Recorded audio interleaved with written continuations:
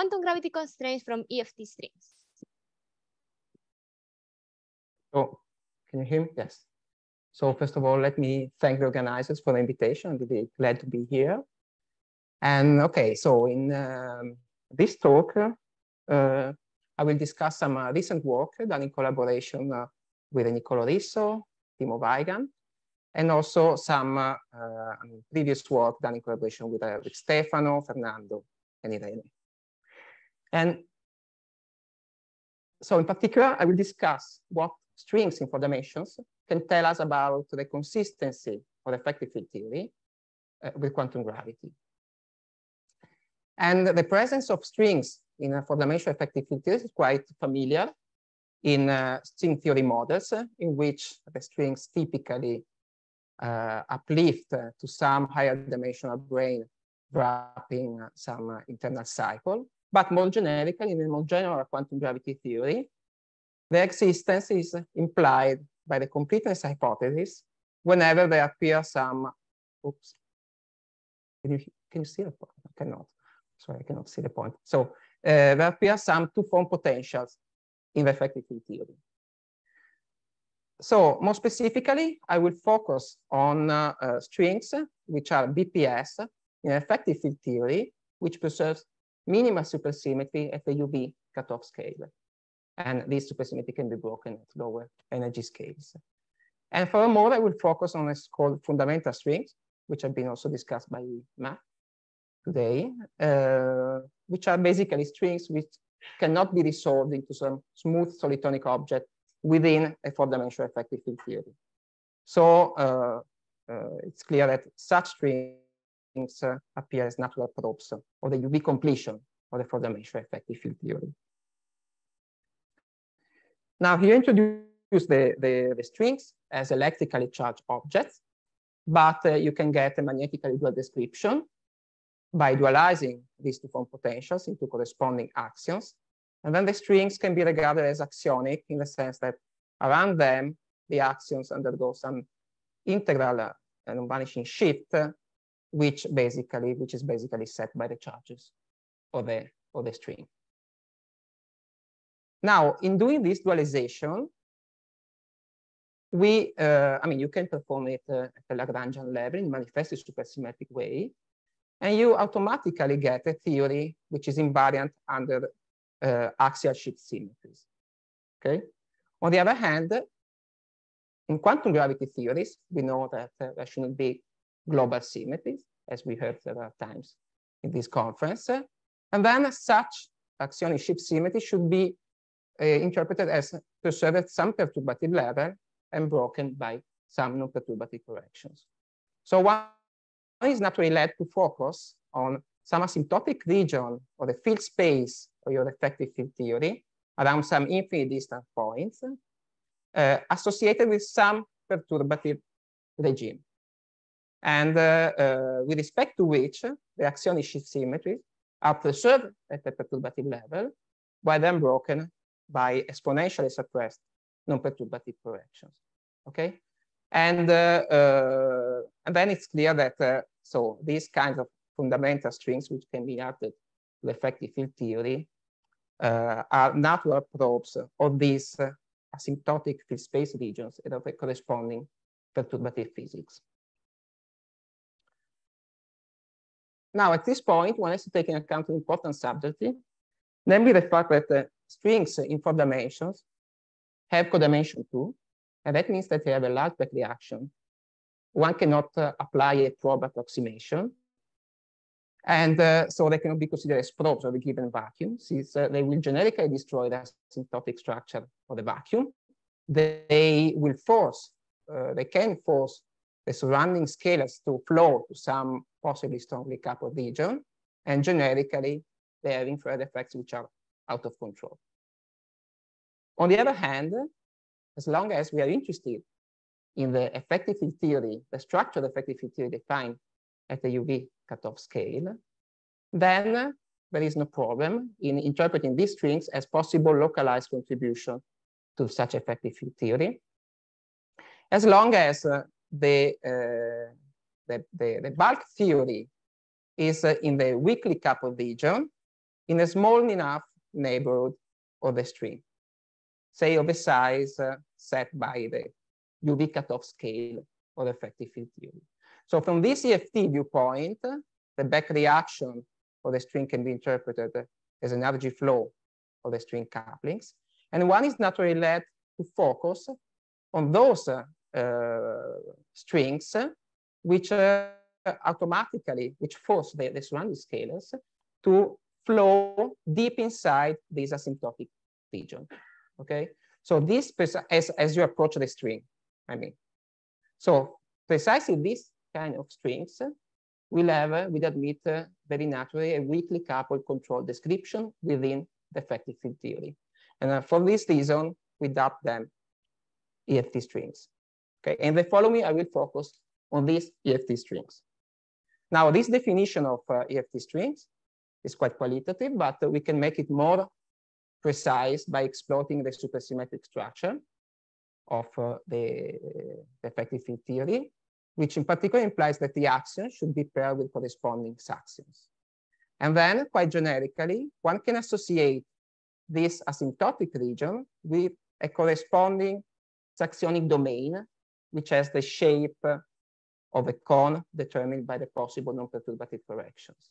And once you have identified the appropriate saxionic cone corresponding to a given asymptotic region, then the spectrum of the possible, or the charge of the possible EFT strings is just determined by discretizing this cone. Okay, here I'm fixing the discretization. This discretization is non-ambiguous because I fixed the normalization of the axiom to be equal, the periodicity of the axiom to be equal to 1. And so you see that there is this connection, in particular, vice versa, if you have the spectrum of EFT string charges, then the saxionic cone can be regarded as generated by these EFT charges. And then you see that there is a strong connection between these EFT strings and these asymptotic field space regions. Indeed, we explored this connection, in particular in relation with the weak gravity conjecture and the Swampland distance conjecture in our paper. There are also some related ideas also obtained from the complementary viewpoints presenting in these papers. But in this talk, I would like to instead to focus on what the quantum consistency of these strings, these EFT strings, can tell us about the bulk sector. So the philosophy that I will adopt is morally the same adopted in this paper, starting with the paper of Kim, Xu, and Vafa, in which strings in higher dimensions were considered. And now, crucially, in these higher dimensions, I mean, there is a crucial difference with respect to the strings in 4 dimensions, since in this case, the strings can really be considered as probes of the vacuum structure of the theories. They do not have such a bad infrared behavior. And in particular, we can, they assumed, I mean, one can assume the existence of an infrared fixed point or the worldsheet theory supported on the string. And then by exploiting the corresponding superconformal field theory structure, they could obtain some nice constraints on the bulk effective field theory. Okay. In our case, we cannot do the same, as I try to explain. However, we propose that as the bulk sector around the string, precisely for these EFT strings, is weakly coupled, also the worldsheet sector supported by the strings can be described within a weakly coupled regime. And then we can make trustable calculations for the corresponding physics, particularly quantum physics and the cancellation of the possible anomalies. So by assuming the completeness of the EFT string spectrum, which we propose and so far seems to be verified, I mean, by assuming that this is valid for the more general quantum gravity theory, then one can get some non-trivial constraints on the effective field theory structure. Okay, so let me be more specific. So particularly we focus on the possible information that we can get on the gauge sector and some curvature square terms. So these are the terms that I will be interested in. So first of all, we consider the gauge sector, which is weakly coupled in the perturbative regime that we are considering. And so here I show the possible coupling to the axion and the saxions, which is fixed by corresponding constant Ci. Here I'm suppressing possible indices labeling different gauge sectors. And in order for this theory to be weakly coupled, we must require this combination to be large. For any value of the saxionic fields within the saxionic corner, that means that this combination should be positive. On the other hand, I mean, we also consider a similar coupling now to the Riemann tensor instead of the field strength of the gauge field. So you see that these coupling are very similar to these ones. Again, there is an axionic coupling now to the Pontryagin form, and the saxionic coupling to this Riemann square term, which can be actually completed to a full Gauss-Bonnet term. And in this case, differently from the gauge coupling here, I mean, a priori, from a pure EFT viewpoint, there is no reason to think that this term should have a definite sign. On the other hand, experience from string theory models, as well as other arguments, suggest that such a combination should be positive. So as far as I know, there is still no conclusive argument in favor of this positivity, but we'll see that our results will have to say something about it. Okay, so let's focus on these two terms. And let me write them in this compact form, okay, in terms of this four form here, the corresponding Chern-Simons free form. And then we can rewrite those axionic coupling by integrating by part in this way. And now, key points that if you have an EFT string, even a homogeneous axion string, then this one form appearing here is not closed anymore, but rather its exterior derivative as a localized contribution, as term localized on the worksheet for the string. And this implies that if you make a gauge transformation, a transformation, I mean, a gauge transformation of a gauge symmetry, a gauge transformation of this sector and a local Lorentz transformation, then generically this bulk theory will produce some non-trivial, non-vanishing term localized on the string. So it is just a manifestation of the anomaly in flow mechanism of Kala and Harvey that also might explain from a dual viewpoint in terms of the dual two-form potential just 1 hour ago. And as in that case, now since we are requiring that these strings, these EFT strings, are present, should be present in a consistent way, then we must require that this violation of the bulk gauge symmetries should be perfectly cancelled by corresponding contribution supported by these EFT strings, okay? And this fixes completely the form of the anomaly polynomial associated with a worksheet sector supported by the string to take this form. In particular, all the coefficients are determined by the charges of the string and these constants appearing in the low energy effective theory, those terms that we are considering. And now, the key step now is that even if we cannot assume and exploit the existence of the infrared fixed point describing the worksheet sector and a corresponding superconformal field theory, we propose that, as already said, this worksheet sector admit a weakly coupled description precisely for these EFT strings. And I mean, our proposal comes from a combination of general arguments and also empirical observation from explicit string theory models, which also imply that this worksheet sector should be described by a 0,2 nonlinear sigma model with this type of spectrum involving possible 0.2 chiral and Fermi multiplets with a specific possible set of charges. Okay, now I don't have much time to explain the origin of all these values. So let me just go to the result. Namely, by imposing then the cancellation of the inflow contribution, and just by using the positivity of the numbers which count the possible multiplets appearing, washed multiplets, one can get some non-trivial EFT constraints. So in order to illustrate them, let me just to state them, let me just rewrite here the saxionic couplings in terms of this constant. The axionic ones are related by supersymmetry, as I said. And then first constraint implies that this combination here, where this EI are the charges of any possible EFT string, should be a non-negative multiple of 3. Okay.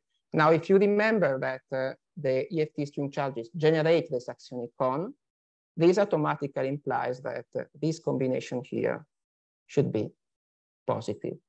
And so you see that from the consistency of the quantum consistency of this EFT string, you indeed get this information, on the positivity of the saxionic coupling of the saxionic Gauss-Bonnet coupling.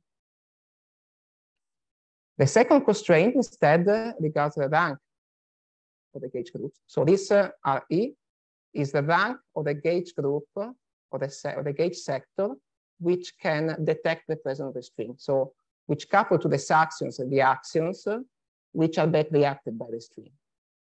And this rank has an upper bound which is set by these constants which specify the Gauss-Bonnet term. And so you see that there is this, unexpected correlation between, from the pure EFT viewpoint, between the Gauss-Bonnet terms and the gauge sector. Now, actually, one can clearly isolate the different contributions to this upper bound here, which is the most conservative one. There is a contribution, coming from the Fermi multiplet, the Walsh-Schmidt Fermi multiplet, just a standard one-loop-Toft anomaly for the Fermi multiplets. But there is another possible positive contribution here, which is associated to a possible classical contribution coming from a possible Green-Schwarz-like term involving instead the chiral multiplets, which actually we initially overlooked. And indeed, we got initially some too strong bounds. But if you have any more precise idea on the UV completion of your theory, maybe you can, single out which multiplets on the worksheet contribute to the anomaly, and then you can get some stronger bounds, as we will see in an explicit example in a moment. Okay. So, but before doing that, let me first illustrate the application of these bounds in the simplest possible model. Take just one saxion and just one gauge sector. And so anything is specified by one constant C, one constant C tilde. And the saxionic cone just correspond to the positive real numbers. And the corresponding EFT string charges are obtained by discretizing the saxionic cones, which simply correspond to taking the non-negative integers. And then the first constraint implies that this C tilde appearing here is 3 times any non-negative integer k. And the second constraint implies that the rank for the gauge group, if this constant C is non-vanishing, so that the gauge group can see the presence of the string, then its rank is bounded by 6k minus 2. Okay. Now, this simple model can be embedded in a class of UV complete models corresponding to type 2B compactifications on a Calabi-Yau in presence of different branes and OP planes. And in particular, I'm focusing on the perturbative sector corresponding to the weak string coupling sector, so in which this is basically the standard axiodilaton. And then our suction is just the inverse of the string coupling. And by performing the dimensional reduction, taking account the curvature terms correction to the appearing in the D brane and plane contributions to the 10-dimensional effective theory, one can extract this formula for this constant here appearing in the Gauss-Bonnet term, which then is fixed by the number of orthogonal planes. If you impose this quantization condition, then you see that actually this should be a positive integer here. Then you get this condition of the number of orthogonal planes. Namely, the number of orthogonal planes should be a multiple of 16. And at first sight, we found this constraint a bit too strong and a bit worrying. But then actually, Federico Carta pointed out the existence of a paper of this mathematician, which actually proved this kind of result. Furthermore, if we now look at the second bound, now in this case, the relevant EFT string is just a D7 brane wrapping the entire internal cycle. Okay. And in this case, we can isolate the worldsheet multiplets which really contribute to the anomaly. And these are just Fermi multiplets, which then correspond to open strings connecting this D7 brane string and the bulk D3 branes. And then in this case, this is one of the cases in which we can really refine our upper bound and get some stronger bound, so which is given by this combination. And then the corresponding bound of the rank is just this one, which is nothing but the bound, the D3 brane child bound, the bound predicted by the tuple condition, okay? Which is saturated precisely when there are no background fluxes in the internal space. Okay. So this is my last class of models that I would like to discuss. So, namely the theoretic compactification of the E8 times E8 heterotic theory on a Calabi-Yau threefold. Here in this picture, I show the M-theory realization of these compactifications, and the relevant EFT strings that we consider, I'm almost done, are fundamental strings or NS5 branes wrapping some internal net divisor. So from the M-theory viewpoint, these fundamental strings correspond to this open M2 brane stretching between the two walls, while these NS5 branes uplift to M5 wrapping internal net divisors on the Calabi-Yau and sitting at a point for this for our Witten interval. But I mean, they can be connected, generically connected to the Witten boundaries, and they can interact with the corresponding gauge sector through possible open M2 brane stretching between them. And also in this case, basically the internal topology of the Calabi-Yau and the structure of the bundle walls completely determine these constants appearing in the Gauss-Bonnet term. Actually, we also included possible mobile NS5 branes wrapping some curve in the internal Calabi-Yau space. So we get the full complete formula, including also the possible ingredients. And in this case, one finds that from the EFT string corresponding to the fundamental string here, one finds this upper bound, which regards the so-called perturbative sector, namely the one perturbative gauge sector, the one associated with the original E8 gauge group, as well as some possible gauge sector coming from some Kaluza-Klein modes. And this upper bound coincides with the upper bound found in this paper for theories with 16 supercharges. On the other hand, these other kind of EFT strings here that correspond to the M5 brains, instead can detect some non-perturbative sector, which is maybe can be better interpreted in models which admit a dual field theory description, like for instance this one, and for instance by applying explicit form of this constant C tilde, one can find this bound or this non-perturbative gauge sector, just to give an example. Okay, so let me conclude. So I showed how I tried to convince you that these EFT strings are natural probes for the perturbative, this asymptotic region, asymptotic field space region of these effective field theories and of the corresponding perturbative physics.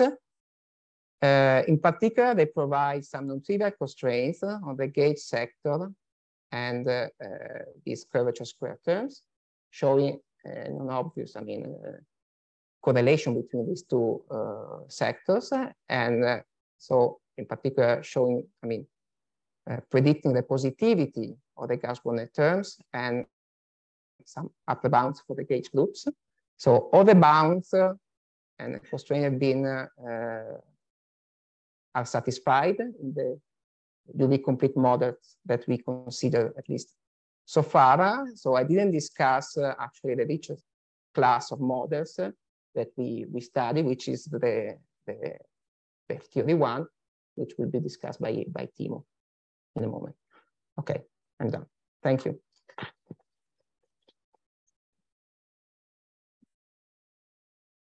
Okay, thank you. Questions? Any question?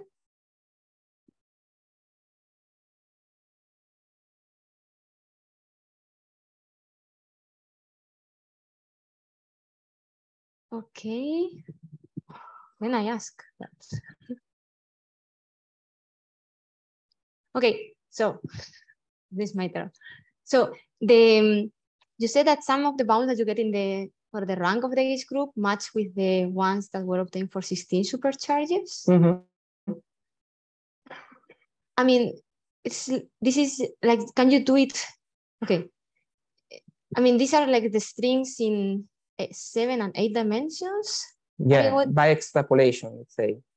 So in like their extrapolation paper, yes, they at the end of the day, for those strings, what you get by applying the CFT arguments, assuming the existence of an infrared fixed point, gives precisely for this higher supersymmetric. Because the argument that they gave was also precisely based on the distance conjecture, right? Like what happens asymptotically. Mm-hmm. The fact that there is a gravito, like you have something like T-duality. Mm-hmm. And I always wonder how to extend this to lower dimensions where maybe we can get other types of limits. So it's kind of, I don't know, I find quite surprising that it also works. Yeah, it's in this case, the point is that we are only detecting the perturbative sector. That could be additionally non-perturbative sector to the contribution to the gauge sector. So it's not the total upper bound. It's only the upper bound on the perturbative one, which include these possible Kaluza-Klein contributions.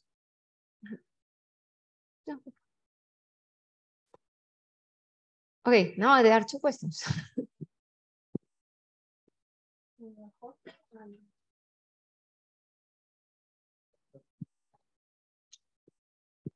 So since I have the mic first, I'll ask.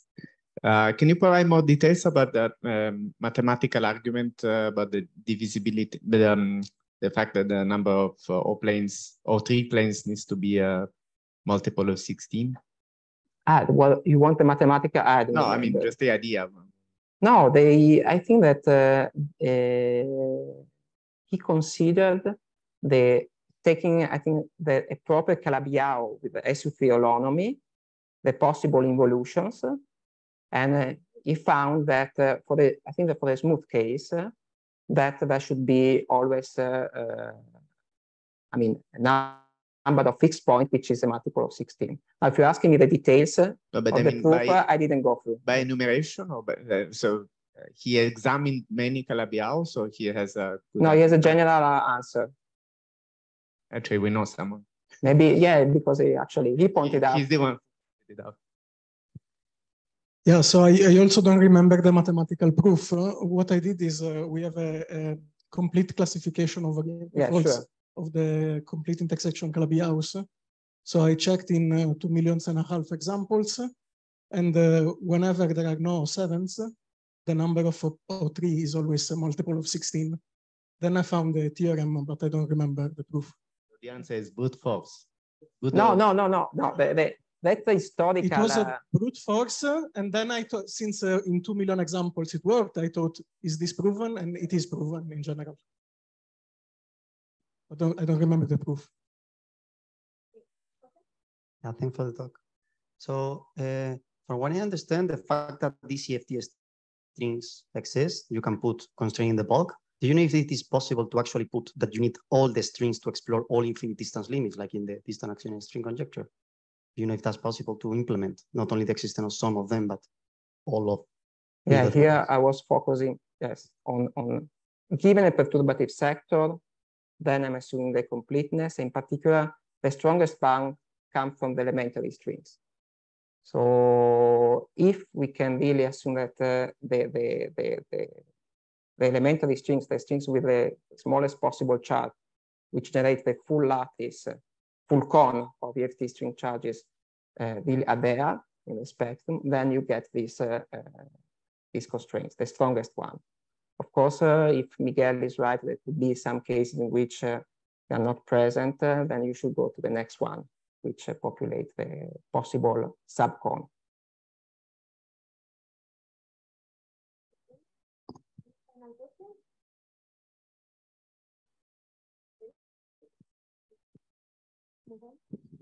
Just a very quick comment about the Z-mod 16 thing. There's a Tachikawa and friends have a paper where they look at orientable planes with charge quantization. There's a cobordism group Z-mod 16. And so if you excise the O3 planes, the boundary is 16 copies of RP5.